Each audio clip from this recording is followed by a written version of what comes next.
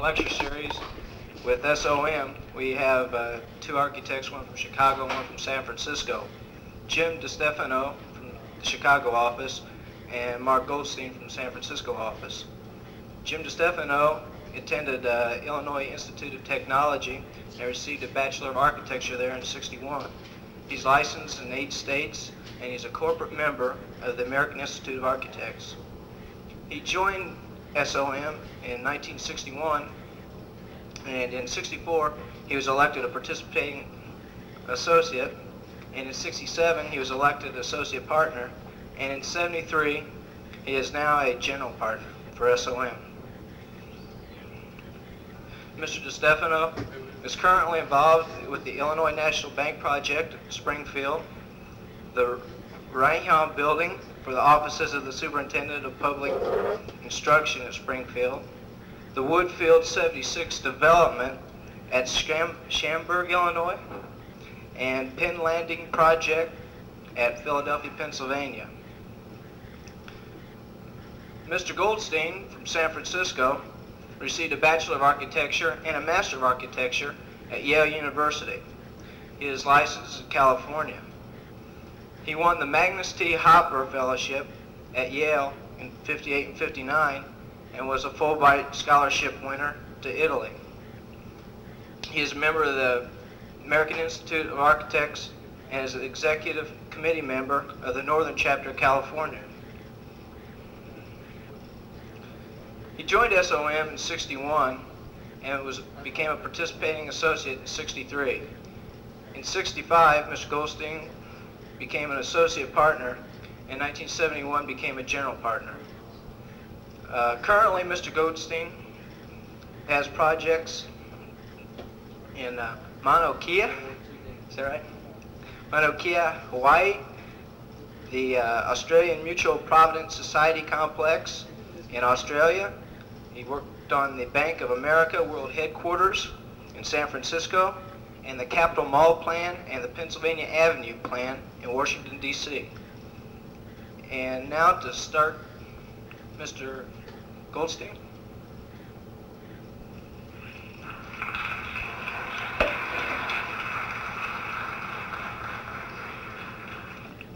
Am I wired? I'm going to talk about a building, and I think Jim is going to talk about some that we've done in San Francisco, and Jim will be talking about some planning work out of Chicago. And I hope the evening will be a kind of balanced one. The material that I brought with me is really kind of very low-key stuff. The building is a large building that was completed about 3 years ago. But the point that I'm going to try and make tonight is there are a couple of different ways of presenting the building. There's a very sort of intense, high-powered presentation in which we talk about the structural system and the elevator system and the technology and on and on and on, all of which is very true. But there was that whole other part which is simply designing the building, and what I did was simply to go through a lot of slides that I had at home, little models and drawings and things we did in the course of about 3 years of design development. And I hope to demonstrate that a lot of the work that is actually done, say, in a school environment, is really what you do when you get out. And finally, you have to make the drawings and build the models. So I don't mean to apologize for the simplicity of this show. I just would like you to understand my intent. Let's start with the first slide. Do I push button? The building is the Bank of America headquarters building in San Francisco. It's the largest building in San Francisco. It was, as I say, completed, I believe, about 1969. Our office was involved in it for about 3 years. There was another office which had been actually was the initiator of the project. We came on board about a year after they started. Quite simply, the project is an office tower, which you can see here, and the banking pavilion, which is the functional main branch of San Francisco and in a sense the symbolic center of the bank. This is a as-built site plan. There are really three components to the project. There is the tower, which is in the upper right-hand corner. This incidentally is a plaza plan. There is a relatively small banking pavilion. It's actually in itself a very elaborate building, but relative to the tower is the smaller part of the project. And lastly, a plaza. This section through the building kind of indicates its scope vertically. There are a couple of underground parking levels, which incidentally, were we building the building today, we would not be allowed to build as much as we're discouraging automobile traffic to the center of San Francisco. Substructure to the bank pavilion on the left, and then of course the tower on the right. The typical floor of the tower is serrated at the perimeter, which gives the what some people like to call a bay window effect to the building. The basic structural system is rather conventional rectilinear frame, except for the perimeter, and the building is served by a rather conventional elevator course there, basic system service spaces. With these first slides, I wanted to define basically the project that evolved, but now I'd like to take you through a series of slides of more or less how it evolved. When we came on board, the concept had been set and accepted by the bank to the extent that there was a tower which did have a serrated perimeter. The material selected was a polished granite, and that there was a small pavilion at its base. There was a joint venture of 3 other architectural firms, and for a variety of reasons, that joint venture was disbanded, a new one was formed, and we became a part of that. Initially, we were approached, our office in San Francisco was approached to participate because of our technical capacity of being able to put together as complicated a building as this in a short period of time.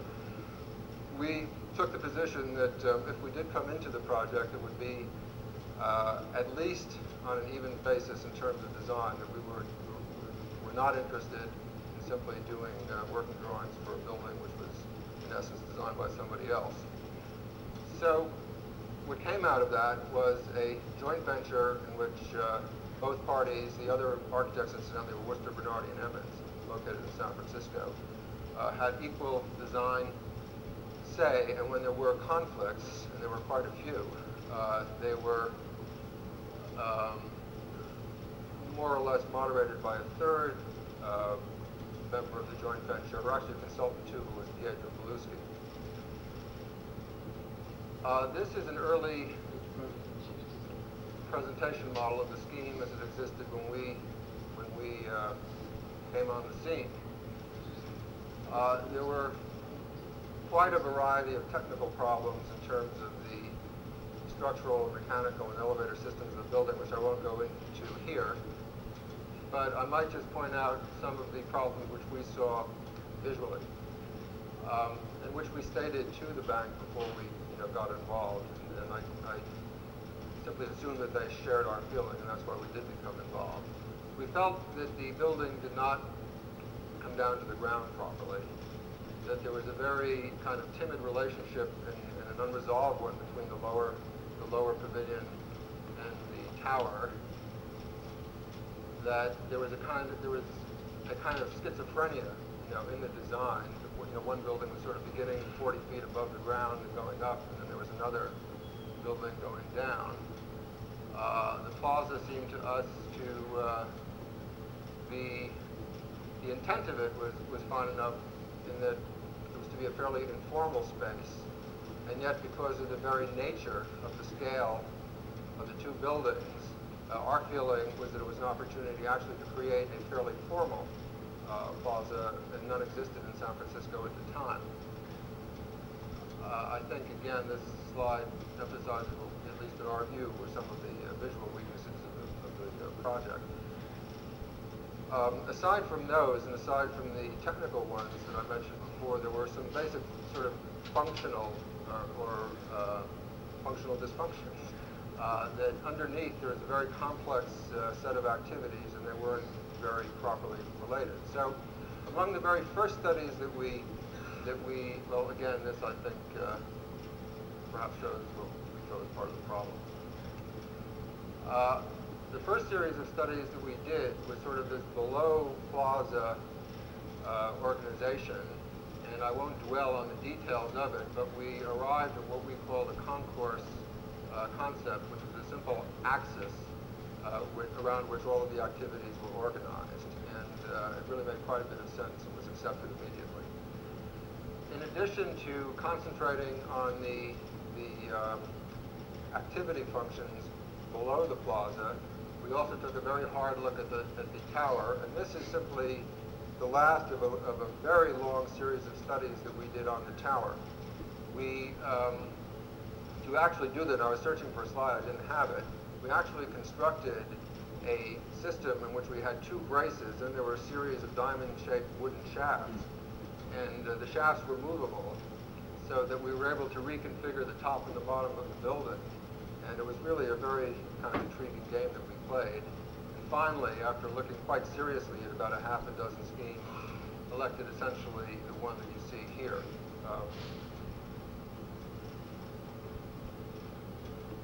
Which we felt, and I think if you can remember the first slide, this is pretty much what the quality of the image is on the skyline.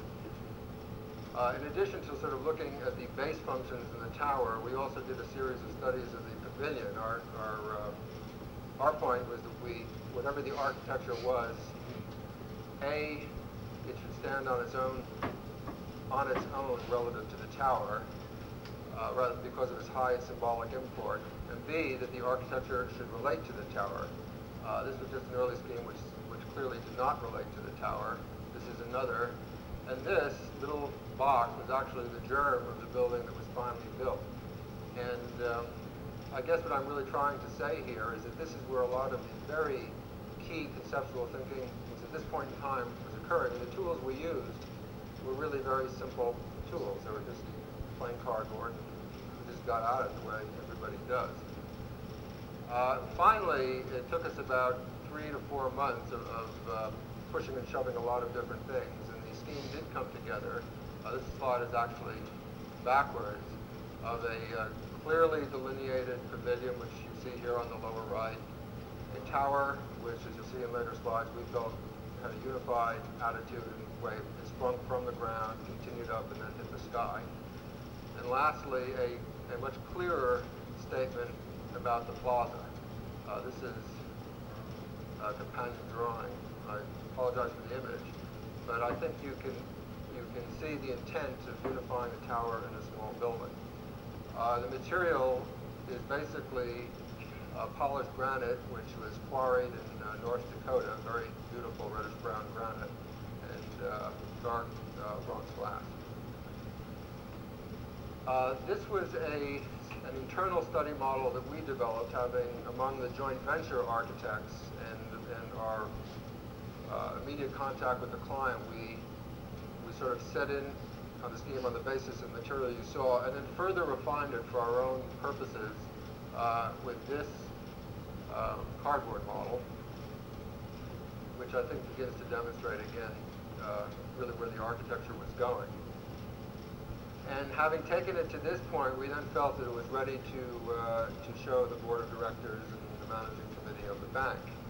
And I think this next, this is the presentation model that we developed, which is comparable to the first model that you saw. Which is, in other words, it took us about 6 months to come back to the same point that we began at. One change that was made actually midstream in the model was at the top of the building, and it actually masses out symmetrically. These more or less speak for themselves. I show them simply as an example of the level of detail that we felt in this particular case would be required for to communicate this to the bank. Very frequently, we do not go into this elaborate a presentation. we felt in this case it was necessary. And this then being the banking pavilion. Having sort of gotten through that very key decision, we then sort of recycled the whole building. And this, again, is one of a number of study models that we did of that lower concourse below the plaza. This particular model was a lighting model, and the different colored circles actually are symbols of different lighting fixtures and the way we were playing with light in the concourse. This is one of innumerable, very simple cardboard models that we made to arrive at the detailing system, which in this case was a very heavily textured hammered concrete in the concourse. And this happens to be a little study that we did for one of the safe deposit counters. Again, there were literally dozens and dozens and dozens of these models. Everything we did, you'll see further in the level of detail, we did in model form. And if you have the time to do it, that's clearly the way to go. These, of course, were all simply built by ourselves in the office. This is a model coming up from the concourse. It's a half model of the lobby of the tower, scaling the columns, positioning escalators, things of that nature. So again, you can see how simple it was. We would work at that scale. We were also, as we developed further, this happens to be a model of a mullion. Took a piece of glass, put it into it, and this was a handrail connection. And what I'm really showing you are generally the designs that were chosen. Needless to say, in a case like this, there were, even to get to this model form, we would build 3 or 4 of them. Sometimes we hit it very quickly, and there was no necessity of doing that. But generally, we took a great deal of care with the detailing of the building. It's fairly rare that you have an opportunity to lavish this kind of attention, and when you do, it's a great pleasure. We also were working with the wall. We did a series of studies.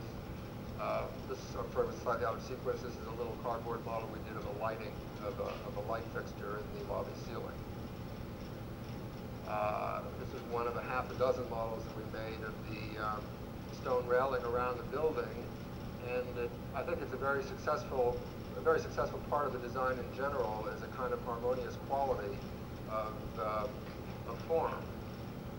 Perhaps it's even obvious to point out that the vertical stanchions are clearly designed to work with the forms of the building itself. This was one of a number of studies that we did on the tower. And one of the key problems was the positioning of the mechanical floors, which are the 2 bands at about the quarter points, and then the detail. We didn't want to put louvers in, and what finally were simple slots in the granite. This slide should have been with the other. It was an alternate of the base condition. This was a study of the way we brought air into the mechanical floors. There are no louvers that are visible in the building. This was a detail of the mullion system around the glass. In this case, we did not choose this. This had to do with whether the aluminum would be flushed, or the kinds of options you get into were whether the glass plane and the granite plane, the relationship between the planes of the 3 key materials on the facade. The aluminum always had to precede the glass in order to hold it in. And there were options of making the glass flush with the granite, not flush with the granite, and so forth. And that may sound like a triviality, but the difference of literally of a quarter of an inch would have had a very profound effect on this facade, because the facade is essentially a flush and polished one. And these are very simple but very effective tools. All done right in, right in the graphic room. This was a study that we did of the banking pavilion. It was actually a quadrant model, and we used mirrors to look at a whole series of different relationships. Being able to look at the building in section, take it apart, and it was a demountable model. We actually, it was one of the most useful models that we built. All very homemade. These were studies that we did for different lighting fixtures in the banking pavilion, the main ceiling. As we got more, parallel to the whole architectural development was a very elaborate interiors program that we did. And very frequently we would make architectural evaluations simultaneously with interior ones. The second floor of the building is actually their international bank, and we were quite concerned about certain proportions and visibility of certain furniture. Again, I think a lot of this will come clear when you see photographs of the finished building. What I'll show you now are a series of the interior models that we did. This is one of a whole series of floors, and this was not. This is a presentation model. We also did another view of that model. We would also do fairly conventional materials plans and so forth, but we found by far the models were the most effective way of getting a point across. Not so much to sell a design point, it's just to have all of the people, and there were literally hundreds of them involved, in having an understanding of the way their spaces were going to work. We got into this kind of thing. One of the less pleasant parts of the whole experience is that about midway through it was decided to use our plans, but in the working areas of the bank simply to, the bank was going to decide to purchase their own furniture. It was, for a visual point of view, a catastrophe, but the key public areas remained in our hands. This is a model of one of a small sitting room that is in the International Bank in the core. This is one of the executive offices, kind of thing. These were models built by us. And when we got into really key decisions, we would have mock-ups made. This is a detail of one of the paneling systems that was used in their executive area. When we got it to the point that we liked it, then we presented it and it was accepted right away. We got into studies of the elevators, this kind of thing, lighting. This was an operating mock-up. See if the lighting effect would work. Actually, the slide is sideways. And finally, for some of the furniture presentations, we would actually get the furniture and set it up and have people sit down and so forth. This was a kind of freewheeling presentation. We used the second floor of a building that we were doing that was under construction, primarily to get a sense of scale, because there were no existing spaces available that had the right kind of scale to them. I'd like to conclude with a fairly fast series of slides to give you some sense of the product of that process. The sculpture that was finally selected was a piece that was done by Japanese sculptor Masayuki Nagari. It's a very beautiful piece. Since these slides were taken a couple of years ago, there's been a very heavy program of putting flowers and a couple of very beautiful flagpoles and kiosks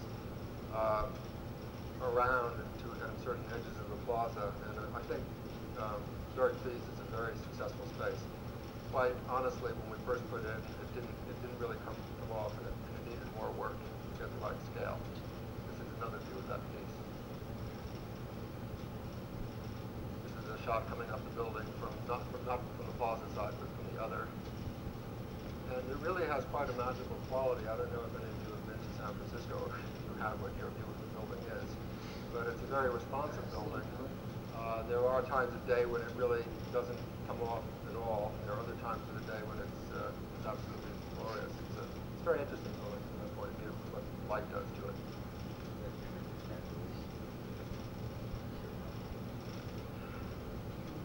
So this is where you begin to see, this is the product of all those little cardboard studies.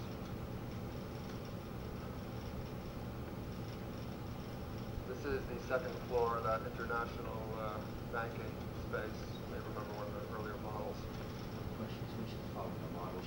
They're very, very pleased with it, and I'm delighted to say that we were just awarded the commission for their two main data centers. It was just announced last week, which will be an even larger project than this one. So we have quite a good relationship with these people. This is again the second floor.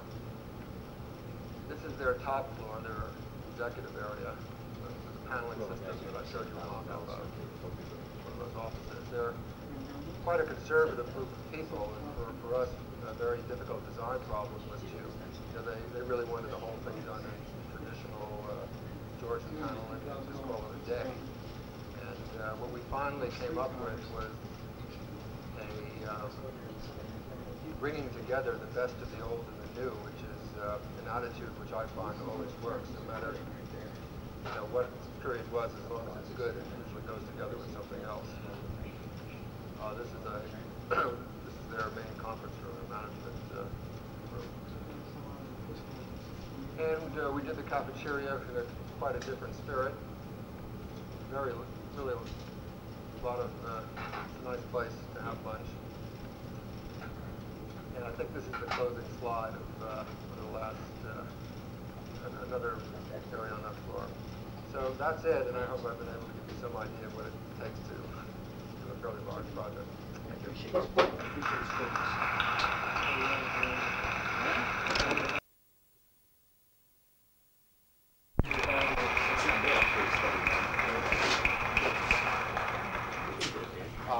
I don't know what the format is. I think perhaps Jim, we best we'll both talk, and then we'll hope to have some time so we can all talk together. So I'll give you Jim Stefano.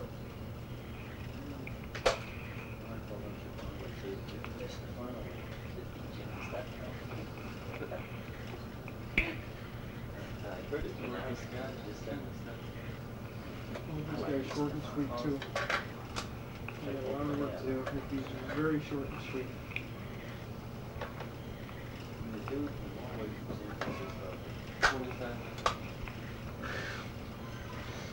Thank you. Can you hear me? Marc and I talked last week, and we decided that it would be best if we tried to show some diverse examples of the work we're doing with SOM. Marc out of San Francisco, myself out of Chicago. About a year and a half ago, we were approached by a developer around Chicago to get involved in a project with him. Adjacent to what is now the largest shopping center in the world, has in it a Sears store that at this point in time is the most successful Sears store in the world. It's a community of about 600,000 people, projected to be about 1,200,000 people by 1985. And he had gotten this land under option with a corporation called the Union Oil Corporation out of Los Angeles, with the intent of developing an office park. He was primarily an industrial developer by the name of Marshall Bennett, and he had as his partners in the venture a group of people, including Union Oil, and another group of people who are known as the Pritzker family, who happen to own the Hyatt House chain amongst many other holdings. So it made the nucleus for what we constituted a fantastic opportunity. The real issue is that he had gotten the option on this land on the basis of some performance characteristics in terms of economic performance characteristics that related to about 2 million square feet of office space only. And this area is in a regional area that I think let's start with the slides.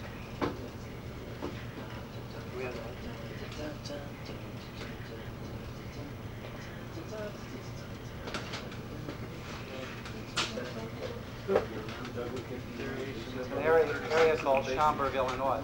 That's not focused. Schaumburg, Illinois, which is a population center northwest of Chicago, about 7 or 8 miles further northwest than O'Hare Field. It's centered in a population center, as I described, of about 600,000 people, and projected to grow to about 1,200,000 people by 1985. Its only semblance of an urban core is a shopping center with 10,000 cars on the exterior of it. Our goal was to, at this point in time, to test out his performer, as he termed it, for an office park, but also to define the design potential of the site itself, which turned out to be quite a bit different.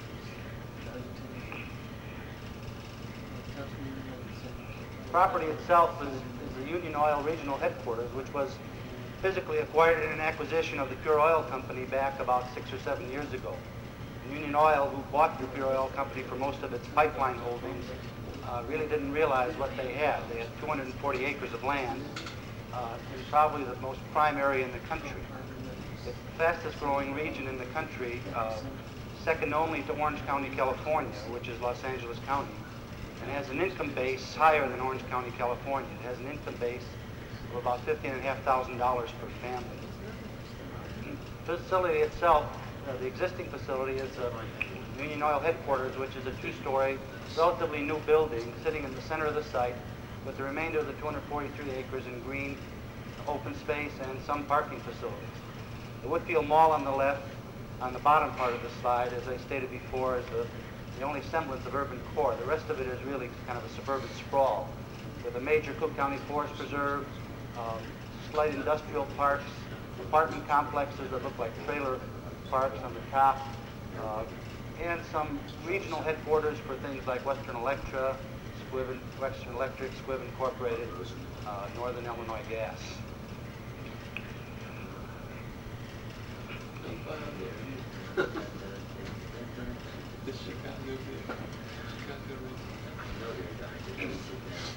The first stage of process, which we're physically at that arrow right now, and we haven't really designed a development yet.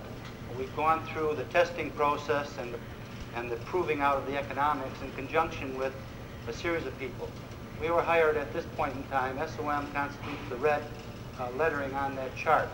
The yellow lettering is Real Estate Research Corporation out of Chicago that did all the market and feasibility studies. Union Oil, the venture Union Oil, did most of the initial concepts for the joint venture. And the green indicates the developer contact. And the blue in the middle is our input of a cost consultant or a contractor known as Tishman, who is probably the largest contractor in the world. We'll go through each step of this process and bring you to the point in time where we are right now. The first stage was our conceptual development done in conjunction with real estate research market study. We had at this point in time very little input in terms of the market demands. So we went through a series of studies, the regional analysis, gathering of the planning data, and the preliminary component programming, which was all done in a vacuum and in sort of an isolated form without having a direct input of market demand.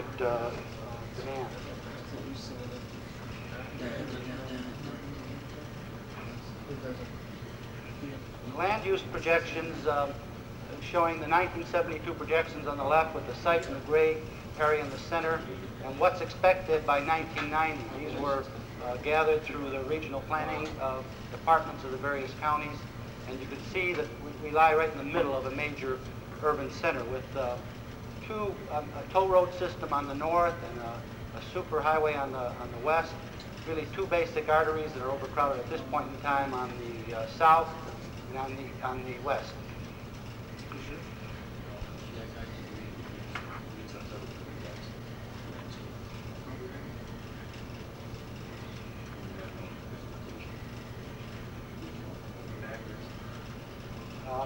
This drawing on the left shows kind of the regional influences, the basic makeup of the surrounding area. You can see the interchange in the center, which is directly adjacent to our site. The green open space, which is County Forest Preserve, dedicated forest preserve, which could never be built on. The impact of the Woodfield Mall and the other commercial entities to the south. The brown being light industry, and the remainder of the region is essentially residential. The two drawings here define basically the topography and the soil conditions of the site, a basic floodplain zone to the north of the site, but all other forms of utilities directly related to the site and accessible. A new 90-inch sanitary interceptor sewer that's bisected, in fact, has been built on the site since we've started to work on it.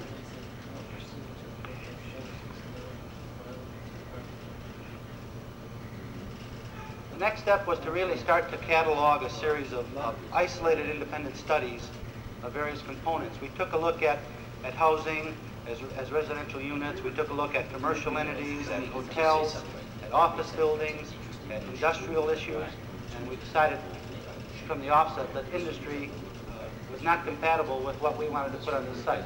These were a series of density studies just defining the use of high-rise and low-rise building, establishing spacing and distances between buildings based on height and volume. We planned, we found that by manipulating configuration we could achieve higher densities, and keep in mind that our goal was at this point in time to build an urban core, not an extension of the suburban system. So we went through a series of density studies.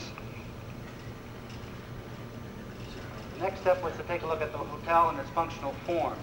And these are really a series of slides excerpt out of in a sense, a dictionary of studies that we did, and they don't have a strong relationship to each other at this point in time. This was, in a sense, a bubble diagram showing the guest circulation system in a hotel and its relationship to various functions on the left, the hotel room on the right and its relationship to sleeping area, to orientation, and room area in terms of net to gross ratios as related to single and double occupancies. The issue of commercial and service requirements as related to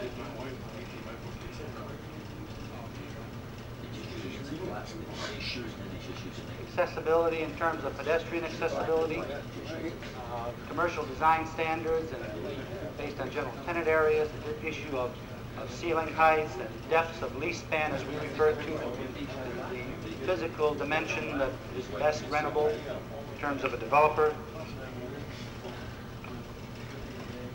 In terms of the office building, we have in our office a computer program that we call a building optimization program. And it's a functional tool that we use to define optimization of an office building.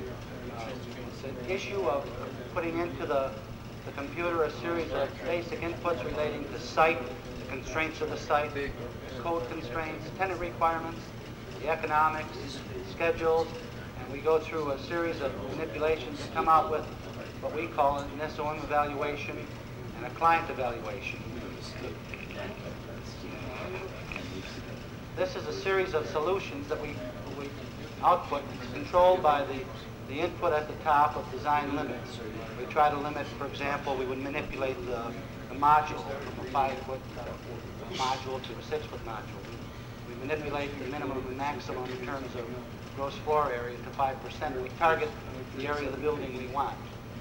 Then try to define really out of this a series of lease spans which relate to traditional tenant office space, and we print out a series of solutions, and that tells us which solution is the least cost. It tells us which solution is the least cost per square foot, and which solution is the maximum return on investment. Now, the maximum return on investment is a relative cost because it has a lot of functional relationships to taxation and land costs and things of this nature. But we did go through a series of programs that allowed us to take a look at what we felt were applicable for the site. First of all, we felt out in that area that buildings of more than 300,000 square feet were not rentable in terms of major tenants. In addition to that, a floor area of maybe 15 to 20,000 square feet was the maximum. It's very difficult to get major large tenants in a community that's primarily suburban at this point in time.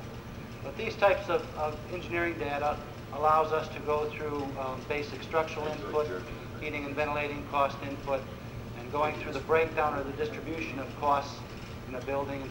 For example, at this point in time, overall building costs of $32 a square foot. This would include a base building or a shell building with basic input for tenant improvements or tenant developments of about $5.73 a square foot. This gave us enough criteria to develop programs for the office component of the development. The recreational use of the development, we tried to categorize the recreational components into outdoor recreation and playgrounds, landscaped open areas, indoor athletic club activities, community center type activities, indoor amusement type activities. We then tried to take each one of these components and try to establish its strong relationship to the various form-giving components of the site, the residential components, or auto parking, for example, or pedestrian circulation, and package these into a series of clusters to get physical areas. For example, a cluster of these types of components would constitute a tennis club facility. Testing out this tennis club, we found that a minimum of 8 courts was the most viable tennis club facility that we could develop. In this case, we went through a matrix of outdoor tennis-type facilities and actually recreation and cultural use facilities, trying to establish a maximum usage of these types of facilities for various activities, whether they were special interest type activities or general interest type activities or single-use activities, for example. And this, here again, was being done in a vacuum to really establish, in a sense, a dictionary of uses and components. We did the same thing for transportation systems, trying to categorize in matrix forms what type of transportation systems would apply to the site itself.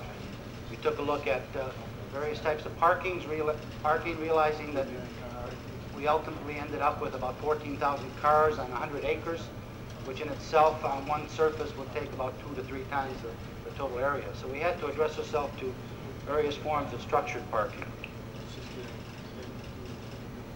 Here again, the extension of the parking analysis, which related to establishing basic limits for ramp conditions, basic alternatives for parking stall widths, which related back to code restrictions and things in the area.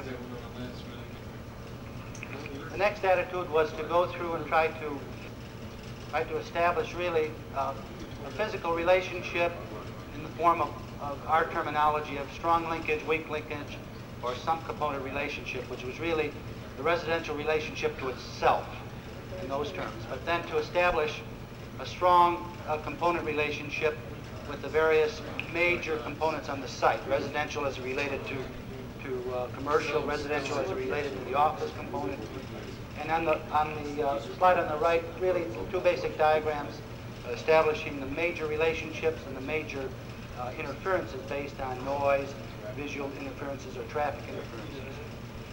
This slide has to be upside down. I apologize. This allowed us to really establish a theoretical model for the site. And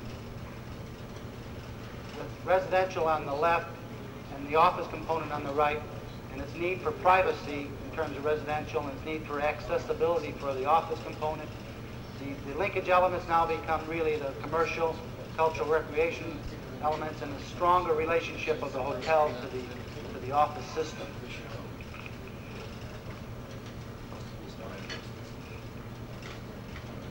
We tried to package this physical theoretical model of the site into two basic categories. A linear system, and we inserted the issue of vehicular circulation and the issue of privacy in terms of parking. And we also did it in the form of a radial system where most of the leak elements in the center became 3-dimensional elements.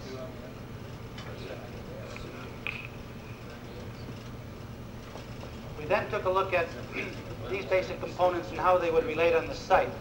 We tried to establish the first system as a branch road system, utilizing the 2 arteries that we could really have access off of.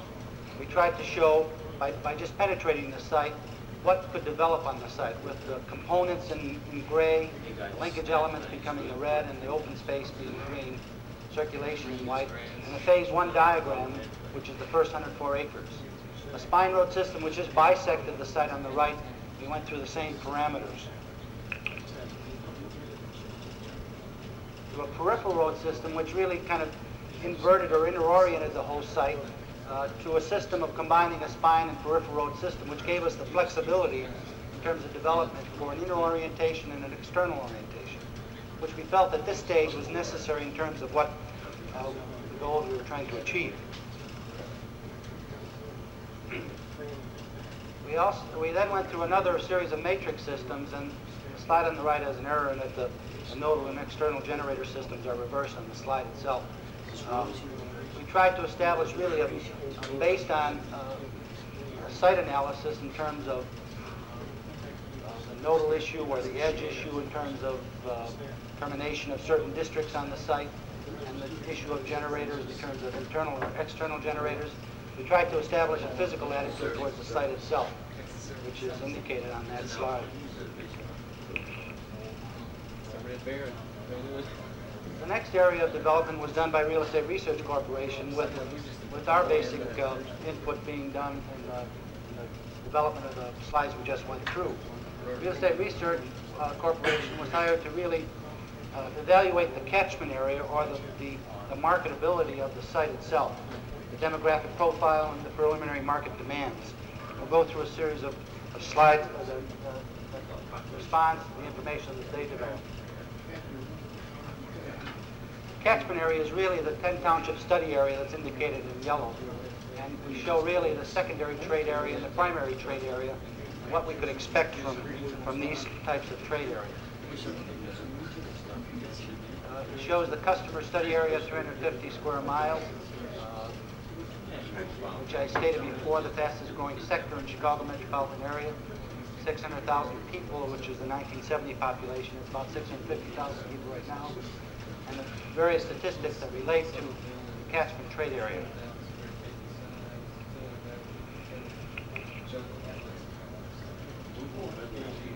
This was an semblance of types of programs that they were starting to project to us. You can see on the right, they projected in a typical development what the market would be in terms of residential usage. They also did the same for maximum potential. If the concept was strong enough to attract people, the potential would increase. So this became our goal.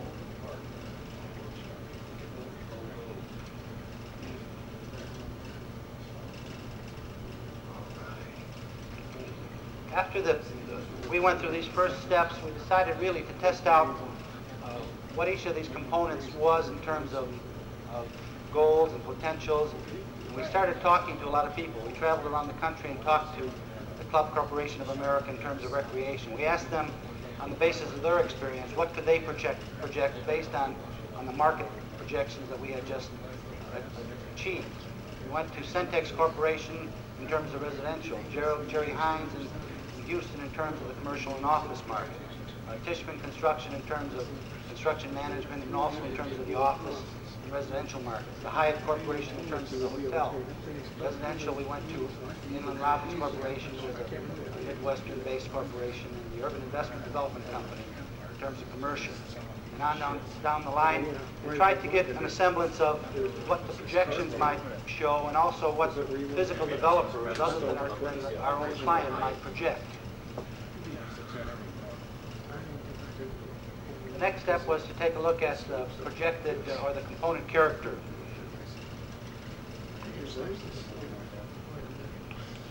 The hotel itself, immediate competition around the area itself. It's very difficult to see in the slides, but it shows about 1,900 existing hotel rooms in the immediate area, 200 under construction, about 500 proposed. The O'Hare Airport concentration itself is about 7,400 rooms existing.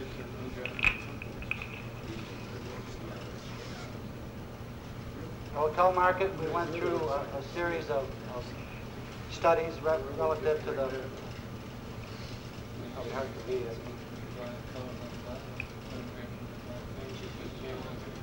advantages of a proposed hotel and what we might expect, the hotel character on the right, the sources of guest traffic.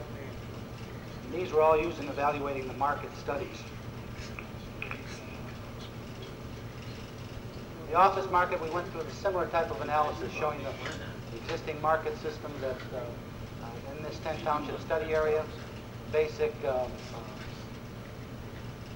office systems proposed and projected for that region. Here again, the physical character of the office market. I think I'll move on a little faster because these are very difficult to read. The commercial recreation market, we went through the same type of analysis, trying to evaluate what existed in the region and what might be projected. Character that we might start to pursue. Retail, the same type of study. Retail market and the retail market character. The same for residential in its basic component. Parking, we went through an analysis of the various forms of parking for the site itself. We tried to categorize really what the parking demand was, the greatest demand for parking being at 10 a.m. and on the basis of percentage for each residential, office, commercial, and hotel component. we decided to go through an analysis of shared parking systems to see where we would end up. We took the basic criteria for each component in terms of parking. We took a look at no shared parking and what it meant in terms of parking spaces per, let me see if I can get that a little clearer. What it meant in terms of shared parking spaces. We superimposed in the yellow form on the bottom all the residential parking, which we felt could not be shared by any other component. We then overlaid really the other components.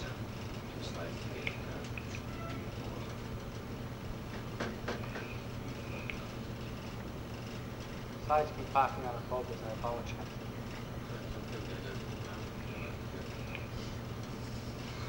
We superimposed the commercial, recreational, and office market and tried to establish the amount of cars we could save, or the amount of parking spaces we could save by using a space more than once. You can see the basic demand for all those components with no shared parking was about 17,000 cars. Whereas by sharing parking spaces, by utilizing parking spaces in the evening for entertainment that we utilized during the day for the office potential, we could really, in a sense, save about 3,000 to 4,000 parking spaces.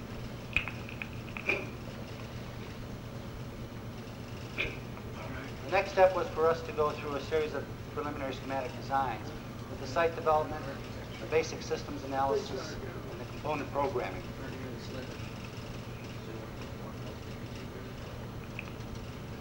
This was, as Marc spoke earlier, the evolution is generally shown at the end. But this was the evolution of a series of quick sketch studies and the creation of a concept. It really doesn't define any specific component. It's a concept by which we can now start to apply the basic information that we've been studying at the beginning. But what we had to do was to define this concept in a form that would excite people and start to develop an attitude towards the maximum potential of marketing. We took and defined really a central mall in the center, which is a layer of commercial, not competing with the major urban shopping center, or suburban shopping center across the street, but creating a form of specialized type of commercial, a form of entertainment which relates more towards this region than anything else. The purple or the magenta in the center is really commercial. The yellow on the left is a couple of villages of housing, both high and low-rise forms of housing. Blue is a water-based form of recreation. It also is about a 10-acre retention system, which by law now in this county and in Illinois is required to retain all storm form of recreation. It also is about a 10-acre retention system, which by law now in this county and in Illinois you're required to retain all storm runoff. The small forms of yellow over the commercial are special forms of residential, such as apartments over shops and systems of this nature. The purple itself is the basic office development with special forms of office development to the right, smaller types of office development that need their own identity, such as corporate type headquarters. The red being recreation, clustered on the tops of major parking systems, utilizing that as indoor forms of tennis or other forms of recreation, and spreading its way through outdoor water-based forms of recreation for the residential. And the form in the center became the focus, or the hotel system, which utilized all this form of recreation and commercial usage as its major attractor. The slide on the right is an oblique slide of the basic model that developed the concept. The system itself was really a series of above that horizontal dotted line of standard components, be it either office, residential, commercial, or recreational components, that really sat on top of a series of infrastructure components that we had to then set out to define.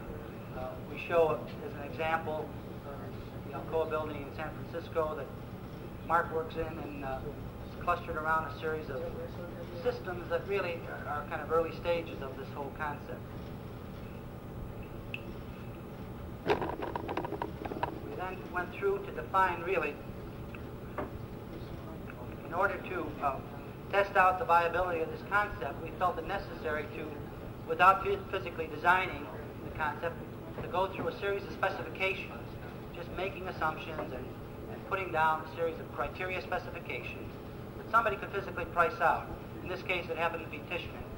We went through and took each component to define really the criteria that related to each component, be it low-rise residential or high-rise residential, the engineering aspects of it, the site utilization aspects of it. We tried to define in character what this could be. Here again, some rough sketches of various forms of residential, water-based recreation, water-based commercial entities, other forms of recreation and cultural usages, other forms of residential usages, more formal types of residential components, such as Mellingby in Sweden or Habitat up in Expo. We did the same for the hotel. We went and tried to define the criteria relating to the hotel in terms of its program, input in terms of engineering, its relationship to special forms and special character to be an attractor for the central focus of the whole concept. Other forms of the hotel relating to commercial entities. We did the same for the commercial systems. We went through a criteria specification for the commercial connector spine in the project. Its usage for various forms of entertainment, dining, similar to the Galleria in Houston. Special uses of commercial, such as the Heritage Village in Connecticut, where really it's an entity that's rented totally. It doesn't have any physical quarters going through it. When commercial was used, we wanted to really try to define it as a special form of commercial.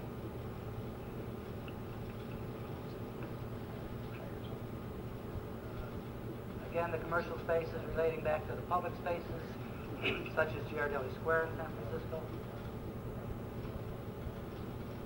Indoor recreation, again, starting to cluster recreation on tops of major parking structures, connecting it through the hotel, letting the hotel become really the link element for all various forms of recreation.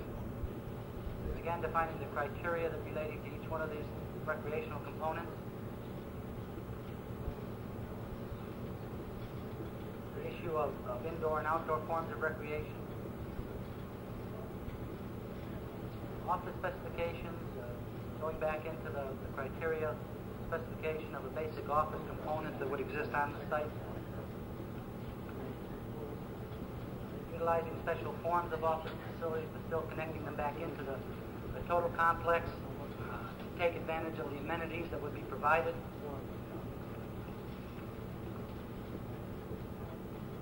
Parking specifications, the finalization of the basic distribution of parking. We took, for example, our 14,000 cars and said we can expect, first of all, not to achieve any revenue off of commercial parking.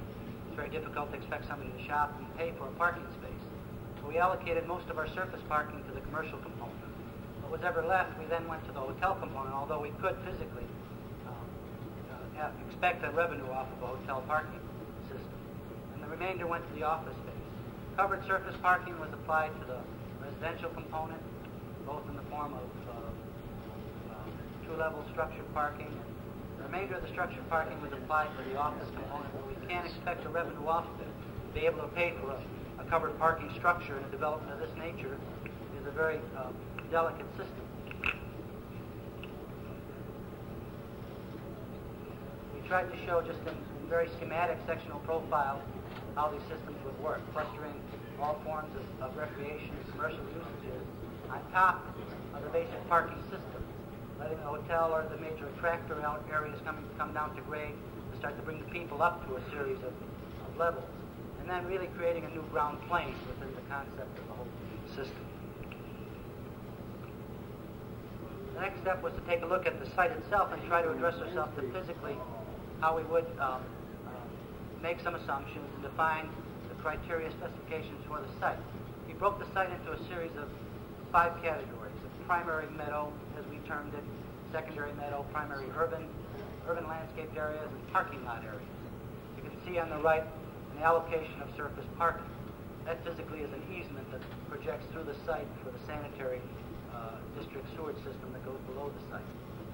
We allocated a certain portion of each one of these categories, and then tried to define what the criteria might be for each one of these categories. We took, for example, primary meadow and said it has a certain capability for shade trees, for small trees, for shrubs. We took and blocked out the basic multiplier, or the amount of land that allocated itself to that, and came up with a total cost for that part of the site.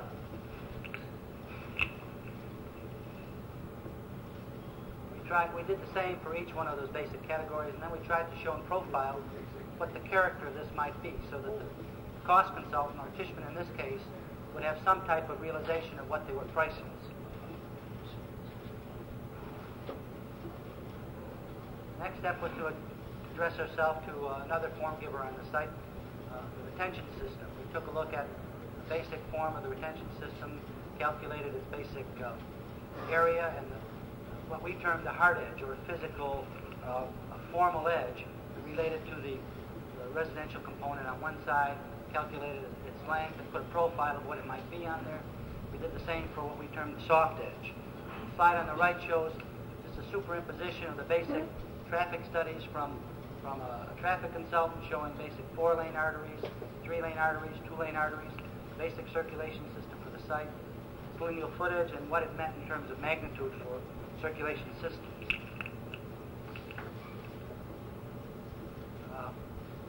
The drawing on the left is one of a series of studies for the basic water distribution system for the site, showing the basic content of piping distribution system, utility system, water supply in terms of quantities and sizes on the right.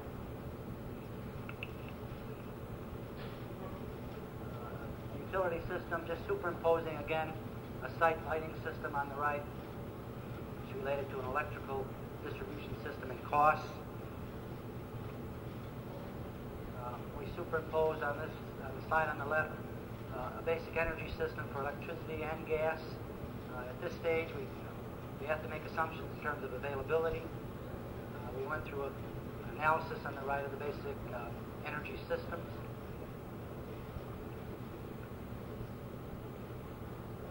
Finally, we started to superimpose on this distribution system. We also didn't have, I'm not showing these, again, I stated our slides, or extracts out of a specification manual for the site. This happens to be, as we termed it, a goods and service distribution system. With an integration of a central receiving area, we took all these basic components and clustered all the code requirements for shipping and loading dock requirements for the office buildings, for the residential components, into a central system. We then clustered that with a service distribution system for the basic utilities such as cold water and steam, or chilled water and steam, and integrated in a tunnel distribution system for goods and service. As we went through the whole concept, we started to evolve new businesses that could be generated off the site: mail distribution systems, goods and service distribution systems, all forms of these types of things. Finally, we took a look at the site distribution itself. We said we're going to have to distribute land in terms of its magnitude and cost towards each component, see whether that component is a viable entity. We said one physical way of doing it is dividing it up in a planned way, exactly where it sits. But that gave the hotel the biggest advantage, since it was in the center. It really assumed the smallest amount of land. We took another look at a way of doing it. We took the physical ground that each one of these components sat on, and that's allocated in a series of numbers on the top. We then took the remaining portion of land and allocated it on the basis of its percentage of the program, and came up with an alternative distribution system.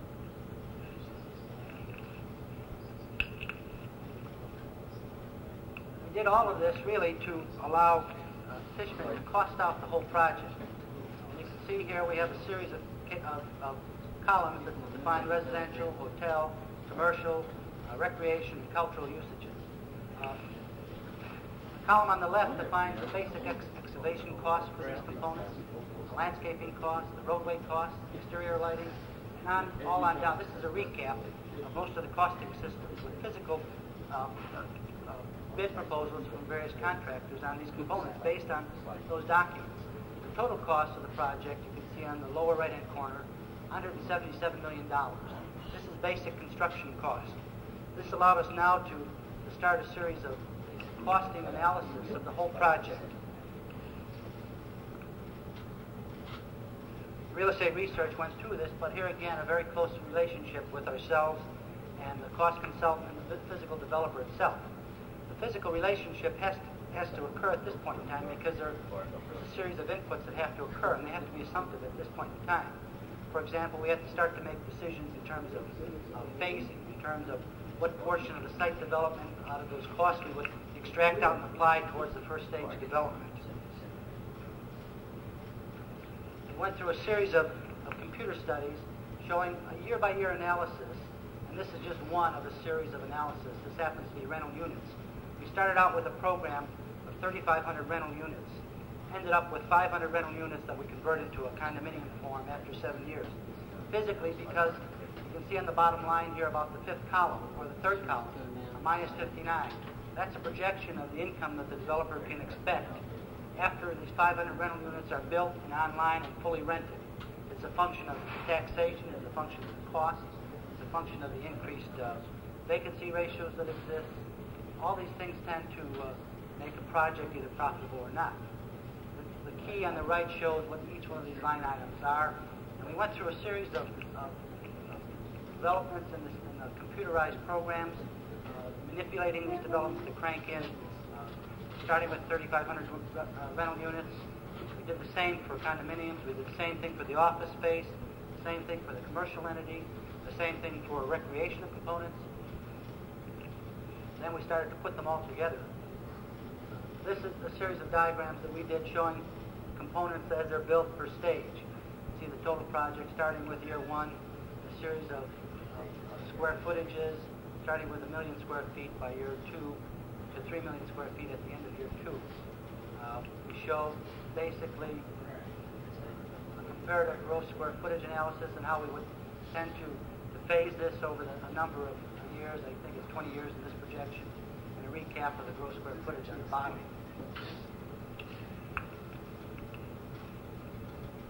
Through this analysis, Real Estate Research Corporation came up with this series of diagrams showing basic bar chart showing the cash flow of a total project of this nature. Here again, utilizing 14,000 parking spaces, for example, of which about 12,000 are structured parking. We show basically a cash flow which is in the positive form above the line 0, starting from year 2. But you can see the components that really give us some problems at the beginning. The residential component in the form of rental units, the residential component in the form of condominiums, for example, are the part of the project that carry the basic financeability of the project for the first 10 to 11 years. Then we gradually move in as the office market becomes stronger. We gradually move into the basic development of offices. You can see here the hotel for the first number of years is really below the line in terms of cash flow, a negative cash flow. Well, the basic assumptions that allowed this to happen were, first of all, 1974 values in terms of income and 1974 values in terms of costs. It's the only thing we could assume. We couldn't really project into the 15-year future any forms of inflation. But the hotel itself is an inflationary object because it's a function of manipulating on a day-to-day basis costs as related to occupancy. For example, the occupancy of a hotel, if it is high, the cost of the room will be higher. If the occupancy is low, the cost of the room will be lower. We couldn't really interject any of these forms into the analysis, basically because we didn't take into effect any inflation in this diagram. The diagram on the right shows the basic cumulative cash flow of the project itself. These are, I show these basically to show the total involvement of the architect in terms of urban planning systems, its input in terms of what the projected future will be. This was another diagram that real estate research went through showing basic income projections, cost projections, what they term the sensitivity analysis. And we start to manipulate, for example, by a 5% ratio up or down, what the various variables are in terms of income.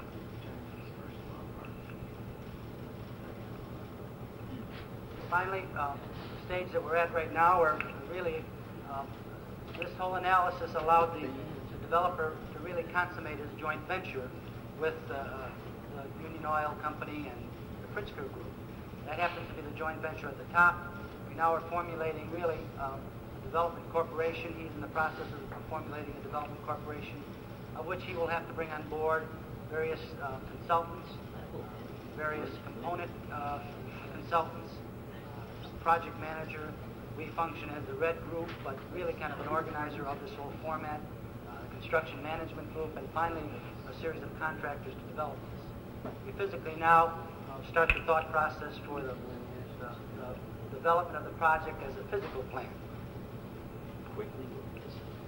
This is a series of studies, and this is one corner of a chart where we really started stating our basic involvement in the organizational phase. I know you can read that. We've gone through a line item. Our involvement is the architect planner, various marketing consultants, development group, legal consultation, management and leasing, and really a bar chart cranking in really the aspects of the red being ourselves and our studies for the next 9 months projected, for now a physical master plan and a staging, conceptual design, physical forms, on into construction, stretching out over a series of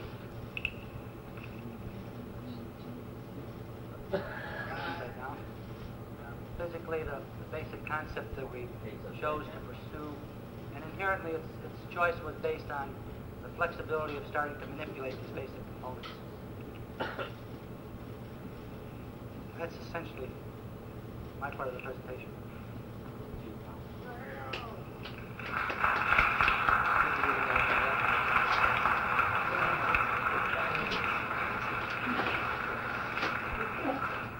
Does anybody have any questions?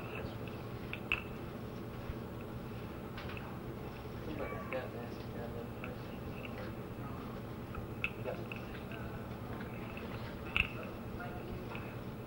I can help.